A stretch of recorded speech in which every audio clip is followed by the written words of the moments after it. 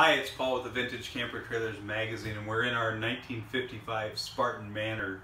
This one's a 28-footer. It's been our winter project, and this year we'll be out touring in it with our mobile museum of vintage trailering artifacts. It'll also be our office, and it will also be our camper as we go to a bunch of rallies starting in boot camp in March and on throughout the season. So hope you check us out and find us at some rallies. But today we have got to get our mini blinds ordered. We've talked about doing drapes, we've talked about doing mini blinds. We're probably going to do a little bit of a blend of both.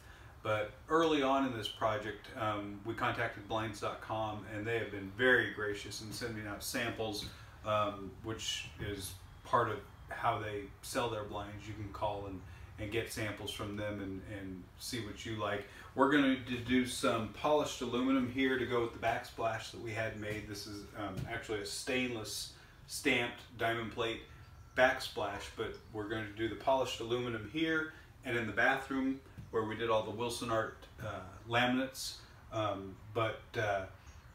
In the rest of the trailer we'll do the off-white mini blinds, so we have lots of privacy at night when we're not open, when the museum is not open, and we're not using it in that way when we're just camping in it. So one of the things with blinds.com is they are real good about measurements, but it's super easy to measure for your mini blinds. They make it really easy, and there's a lot of tools on their website as well.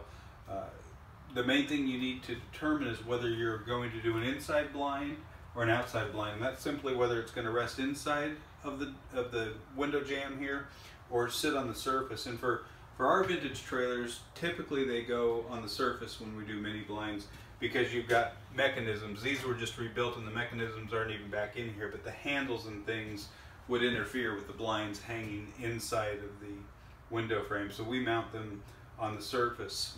When you measure for the surface, you really want to take the measurement that is the whole thing. You don't want to deduct anything. You want to cover from frame to frame. This one's about 32 7/8 wide.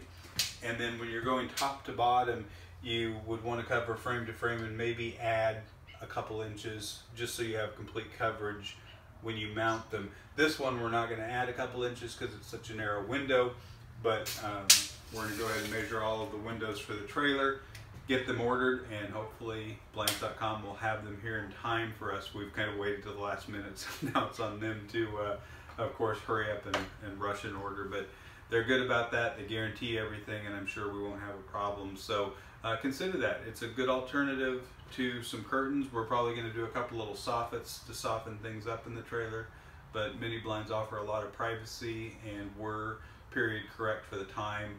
We'll be getting the 2-inch wide mini blinds with the 1.5-inch wide cloth straps, so it's much more a mid-century look than just a regular standard mini blind.